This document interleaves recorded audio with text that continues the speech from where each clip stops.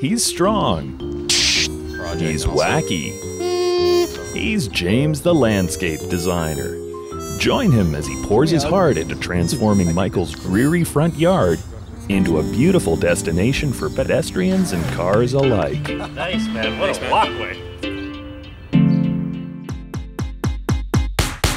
By the foot, by the yard, we're coming to you. Yeah, we're making it all right. Dirty hands, dirty plans, dirty business. Got a call from Michael last week. It's a well-established neighborhood, a lot of beautiful gardens around, so I got a lot of pressure on me. Just want to make sure I make them look good. Oh, a hedge. That's interesting. This is weird. This is embarrassing. Oh, great meeting, great start. Off to a great start here. This must be the door. James Dale. Michael, how are you? Pleasure to meet you. Well, we're off to a great start here. I was knocking on your front door, I thought. That used to be the front door. We did? About 50 years ago. As I'm finding out right now. Michael, one of the first issues I'm going to tackle, I think, right away is your identity crisis with the front entrance of this home. You can't tell that the side entrance is the main entrance, so we really have to drum it up and create a visual interest from the street and the driveway. It's a little narrow. It is. Walkway. It is. Oh, sorry. I think we should probably widen that. In essence, Michael, what are we looking for in the front yard? Number one, we need to have parking, retain some parking. The front driveway leads into this great big open parking lot in front of this beautiful old majestic home, but it's this newer interlock which somebody just haphazardly threw down. Number two, these little shrubs at the front have got to go. It's impossible to see oncoming traffic, so we need to have a little bit of a better sight line. Thirdly, we need to have an attractive entrance to the house. Currently, it's not. In the summer, you can't see the front of the house. It's a nice old house, and we'd like it to be more visible. These two trees probably have to go. Clearing the trees will open this beautiful home to the street. It's a touchy subject, but it's something I want to address right away. It is touchy, and I think I'll get over the loss, but it would be good to replace them with something absolutely more appropriate for the house and the neighborhood. It's a very old house, and it's had numerous renovations and add-ons. With all the work Michael's done to the inside of the house, I've got one very important question. Is there a budget left for landscaping? Maybe 50, 60 bucks. Okay. I think I've met my match. You know, I'm usually the guy who jokes around a lot. I'm getting nervous in front of him. I actually like him so much that I feel like I've known him for a long time. I think we're going to get along really well. So, just call me a mushroom. Michael, give me a hug. Thank you. Back at Dirty Business headquarters, we're brainstorming how to best serve Michael's needs. At the same time, we're dealing with the #1 no-no to anyone who's creative. Lower budget. Keep the budget down. So let's get to it! Looks like the front yard's been hijacked by parking a little bit. Yeah, it has. They want to have parking in the front and have cars go by as well. You should tell them they can't. So they want parking for one, two, or three cars. Two cars? 2 cars, yeah. So Lauren, this brick, I know it's not happening for you. It's definitely not happening for me. It's like a strip mall or something. So, and there's this sort of ratty-looking shrub across the front. Besides adding car parking here, it'd be nice to have a little bit of a pedestrian entrance. Everybody's walking up this driveway. How many times have we designed a home you're walking up the driveway? You don't want to walk up a driveway. Hey, I'm home. Can that all be cleared out? Open it up? Can you get access going on the other? You know how we try to look at things different, like the driveway's up here and the access comes in over here? That's not a bad idea, I don't think. To use the front yard a little bit better. But this looks like this used to be the main door, huh? Well, look at me, I'm standing in the garden. Yeah, so get out of there. This used to be this used to be the walkway. They want to have a better front entrance. There's nothing really working here, is there? I mean, No. this wall was built at one point, this was built at another time, and then this was thrown in. So no thought was really put into the design of this front entrance. Armed with measurements and a sense of purpose, I'm ready to tackle this design. The neighborhood has a certain look, and we've got to sort of fit this front entrance, make it appealing. Right. Make it fit into the neighborhood, too. And we want to take away some vegetation, I think, and then add some more that will be more attractive to the house rather than hide the house. And often, of course, we're reluctant to take a mature tree out, but it's in the way of parking, and that's really one of the goals of Michael here. So They want cars to be able to park, but also get out of the way. If there are 2 cars maybe can get out of the way, they can pull one up, and we're going to do it in gravel. Gravel really gives a more a romantic feel to the garden. It would be best to have a brick driveway and a gravel parking pad off to the side. It's cost effective, it's environmentally sound, it has a romantic feel. The old red brick, the gravel will go beautifully with that. Good luck, James. All right, buddy. See ya. Thanks, Lauren. Good luck. I'm going to give Michael's property a complete drawing board makeover. My aim is to make a beautiful yard despite having to accommodate a landscaper's worst enemy, the car. So the most important part of this design, Michael, is creating an entranceway that extends from the street right around, walkway breaking in, wrapping around, and directing the visitors or the mailman or whoever's coming over to the side of the house. The design seems to deal with all the issues that we were concerned about. That's great because the mailman's been complaining. I've delineated this main area with 4 main trees, smaller ornamental trees. But then as you open the door, there's going to be a focal screen as a backdrop. And Michael, that space there we're looking at, what we want to do is a focal tree right in the middle of the brick area. What kind of a tree is that going to be? I'm not sure yet, Michael. It's going to be an ornamental, something small. We want the tree to complement the house, not obscure it. My design is going to tie in a pedestrian flow separate from the car entrance. Michael likes the plan, so it's time to get to work. Before we can bring in our construction crew, we've got to get rid of those pesky trees. Certain trees do require a permit for removal. Basically, we measure the trees, measure the diameter at chest height, make sure it's under 30 centimeters. If it's under 30 centimeters, it's not protected by the tree bylaw. We never remove trees without replacements in mind, and that's what we have for Michael's property. His house is looking brighter already. Of course, when things are going smoothly, that's when a problem rears its ugly head. Lesson number 1, don't go off a property survey from the early 1900s. I'm scared of court. I just want to make pretty gardens, man. It really sucks when you make a pretty garden on the wrong property. And now that the trees are gone, we can get down to business and tear up this mismatched old yard. While the fellas tear up the site, I've had a chance to compare our design plan with the old property survey. There could be an issue. We've got a bit of a discrepancy between the property map that I've had and the neighbor. Apparently we've gone onto their property and kind of taken out a few of their perennials. It's always best to review the basics of property lines and old site plans. I've invited my friend Tom, a professional land surveyor, to the office for some 411. Tom, when's a good time to call a land surveyor? As soon as you get something like this, Yeah, I've been working off a 120-year-old survey. it's not going to help you very much. When it comes to property lines, you want to be very diplomatic. If there's any signs of aggressiveness or any sort of you're taking it lightly, it's going to end up in a court battle, and you don't want that. After you've got all your design and everything done, you're down into the construction phase. That's another time you might want to think about calling a surveyor. If it's not clear where the boundary line is, if there's no markers in the ground, and you're going to be working adjacent to a property line, it's best to have that line marked out clearly so there's no question, and you know you're working within your client's property. One of the things that I think most people make the mistaken assumption is that their property goes out to the sidewalk. The city actually owns 10 to 15 feet back from the edge of the sidewalk is part of what they call the road allowance or the municipal boulevard area. And the other thing, of course, is when you're working up against a property line which is abutting a neighbor, you always really want to make sure you have a little talk with the neighbor first to make sure that you're both in agreement as to that everybody knows where the line is. So I just got to be very diplomatic and make this thing work and make everybody happy.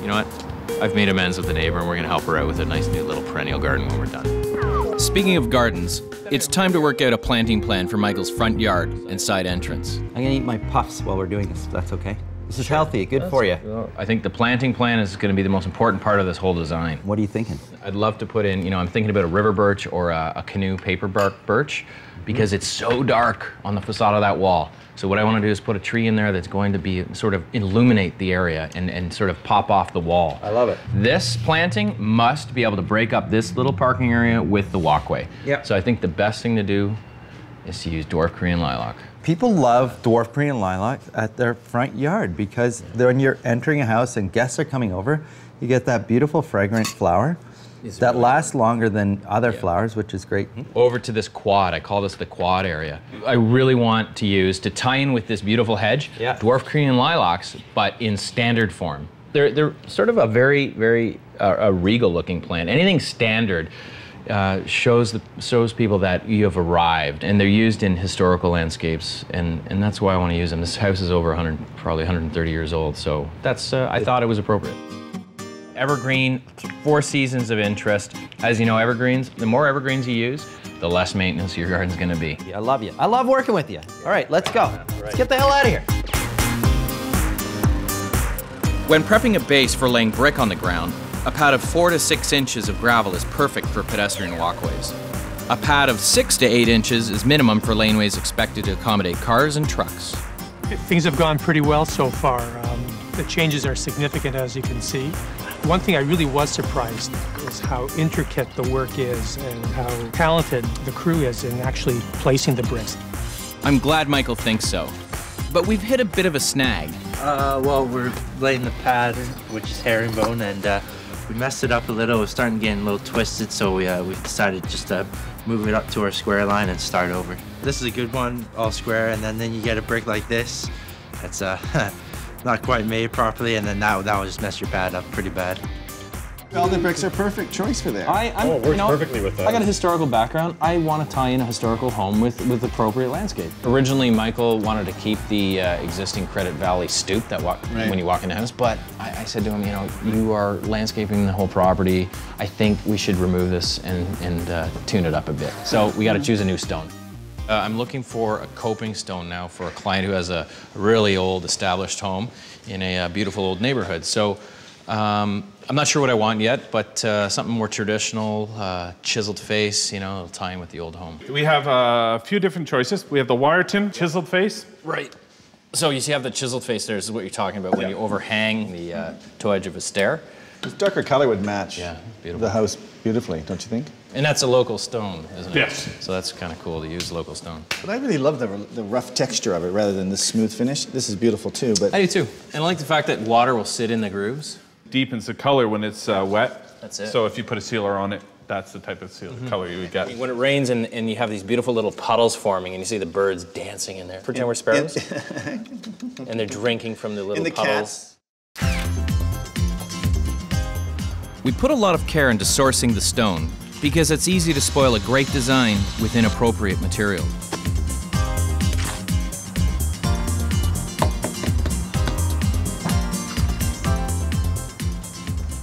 Perfect timing. Tapping at the door.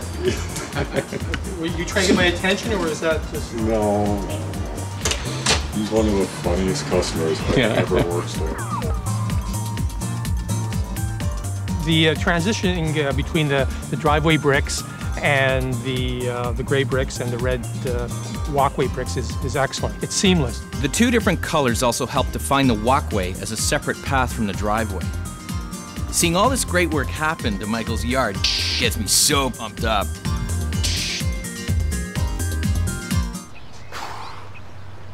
Nice. We're trying to delineate the 2 properties. It's pretty close together, the property line issue there. Well, we want to put on a row of beautiful beech, and beech hedging is the way to go. They're the most elegant hedge you can actually have in a garden. That's my opinion. Winter interest, and this is one of the main important things that we have in northern gardens. We need winter interest. The leaves stick on throughout the winter, and you've got that toasty brown foliage. When we tell this to clients, sometimes they don't believe you. And here we are in spring, and these leaves are still on from last fall. The old leaves are pushed out by the new growth, but you can see, depending on the variety, they do it at different times. These can grow to 200 feet over a few lifetimes, but not to worry in our lifetime. But what I love them Why about is that? Because you're never going to reach that far. Because we'll be dead. We'll be dead. But if you plant these right next to each other and you prune them properly, you can cut them off and just shear them every spring. You're going to have an incredible backdrop hedge, perhaps. Here's a little clump of birches. These are beautiful paper bark birch. Oh, are they called paper bark? Black bark. Well, these Black are birch. yeah, these are Betula nigra, right? Which are river birch. Right. So, with this exfoliating bark, people, oh, is my tree diseased? I mean, there are a lot of trees that exfoliate like this. You don't peel it off. Pulling off the bark is a no-no. It exposes your trees to the environment and disease. The great thing about these is that they're light in color, because the house is fairly dark, so they contrast beautifully. And I think also At nighttime, when these are lit up, they would look absolutely spectacular. The black trimmed house, it's very dark, as we say. This'll pop. And I think we should use one, not three. You know, generally use 3 clumpings. I think one is good enough. I agree. Yeah, and I think choosing a multi-stem one is nice too. It just adds a little bit more drama, some interest, and you know, they all have friends. It's gonna be there for eternity, so you know they can all be with each other. This is called the London plane tree, and right now it looks kind of plain, but it's not a plain tree. Yeah, it's not a plain tree at all. This is an immature one. I mean, you know, it's a 40mm standard size, and it's one size we always plant. But as this tree gets older, Lauren, as you know, man, the bark almost looks like a paint by number set. Yeah, and it goes from brown to greens to all the colors of a camouflage. It's a very beautiful tree. You can see it's starting to exfoliate a little bit. Old traditional tree for an old traditional neighborhood. Let's get these plants over to Michael's and into position. This one, I wanted to mimic the neighbors. That's why I chose it. You can see young and old, just 2 doors down. This is where the design really comes together. Even though the plants and trees are relatively young, they bring the entire property to life. 16. Michael was saying that he's got way too many rotten stumps and trunks and old fencing, so what did I do? I went and got some Boston ivy. What Boston ivy does is gonna cover everything. So, goodbye stumps. Our planting plan is never so rigid that we can't improvise on the day and change the placement on site. Plus, it makes me feel important to boss the plants around. When that birch comes in, it's just gonna pop. It's gonna come alive here. That is, if it ever gets here. Yeah, I'm so upset that birch isn't here today. I'd love to just see it in place. I hope the tree gets here before I show the project to Michael and the guys. Well, we've relayed the bricks, we replanted the neighbor's yard, and guess what? The birch is here, so our problems have been dealt with. We're golden. We took out 2 trees here, but we put this one back and it's a lot more airy and light. Brings life to this house. This house had way too much void brick in the front. It's too dark. Now this pops out and makes it look awesome. The pea gravel is being spread like icing on a cake. A few more touches to ensure the plants are healthy, and I'm pumped to show the boys this dramatic transformation. Hey, look, there's one left, look.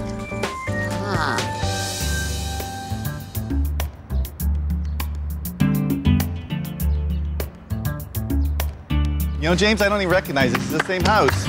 Nice, man. What a walkway. It's quite a transition, isn't it? I love this. Not up the middle, like swing out around the side. That's wicked. The house was so dark and foreboding before. Now it's really opened up. It's beautiful. There were some mature trees. We were a bit ambivalent about removing them. Seeing what's been done and adding the paper birch, I think, is a huge improvement. I have a little bit of a history background, so it sort of came out when I was designing this garden. You know, I used the heritage brick and some of the more traditional plantings, like the peonies and the evergreen yew hedge. We use the hedgerows of dwarf Korean lilac, the beech hedging, which you see in England quite often. You really want to go down the walkway. Like, it's like, wow, this is a fun kind of feeling to walk through the garden and you get to the front. One of the goals we've achieved here is that we've diverted pedestrian flow around to the proper main entrance to the home. You think the pizza guys and mailmen will know now not to go to the front door? Since the landscaping's been done, there hasn't been any more papers delivered there, and no one's been walking into the glass. It's really made a big difference for us. There are going to be cars parked here, so even more so you want to use this path. For me, it's the pea gravel. I just feel like I'm in this beautiful Euro garden. I wanted an area where the car could park, but when the car was gone, it would look like a beautiful sort of a park-like setting. It really has changed the way the house looks significantly, and it's given it unexpectedly a sense of much more space. The curves and everything really blends in with the house. It makes the house look really extraordinary.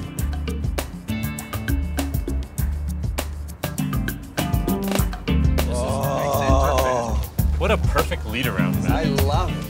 It's calm in here. So nice. Isn't it gorgeous, man? Well, we're standing at the front of the house now, and it's changed incredibly. It's a pleasure, actually, to come home and see it. One of the main problems with this house is that it has had no identity for the last 50 years. People have been walking up a driveway. We've used the materials, the flow, the geometry to tie the history of the home and the garden together. This is an intersection. Of course. It's an intersection to the front door, to the front garden, to the back garden. It designates you have arrived at an entrance. The landscaping has given the house a whole new complexion. We see it now as a much more inviting place. It seems to fit better into the neighborhood. Expectations were exceeded. We couldn't be happier with the outcome. Should we play Nicky Nicky Nine? See ya. Anybody home? Which way do we go? Buddy, what are you doing, man? I'm out of here. You want down? Okay. Do you want to sit with the big bear?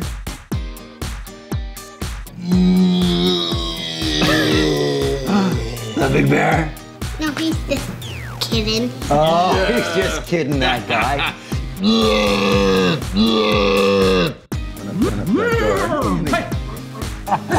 1890.